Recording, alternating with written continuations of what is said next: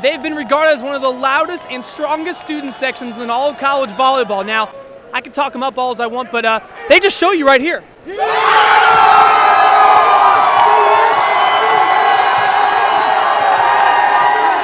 It's a great atmosphere no matter what's going on. Even if the play's dead, there's always cheers going on. There's no dead time. There's always fun things going on in the block party. Block party's great. Like Shark block party, it's so fun to run out here and have everybody screaming for you.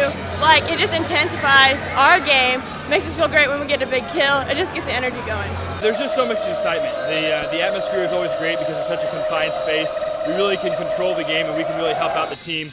It really gives us an actual job to do, and we really bring the noise, bring the excitement, and really bring the emotion to the game. You know, when we had a 10 a.m. match on a Friday when people have class and people are filling the gym, it's great to see. We have the best fans in the country, I think. They'll do anything for us. They'll support us no matter what.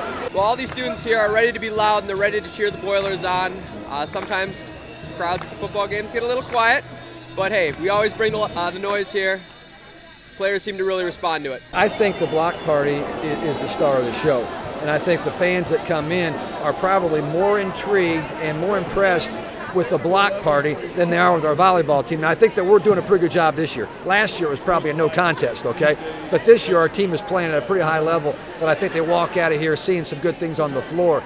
But to have a group of student fans that spend the time of making up cheers for every player and being so religious almost towards our volleyball team is outstanding. And the student support's been great. And I think as we continue to win, some of the community people will recognize that, hey, they got a good volleyball team at Purdue right now. Let's go out and watch them, and then we'll start packing this place every night.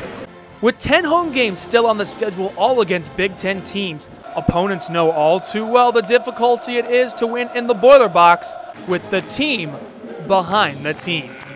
Reporting from West Lafayette, Indiana, I'm Robbie Donahoe for ESPNU Campus Connection.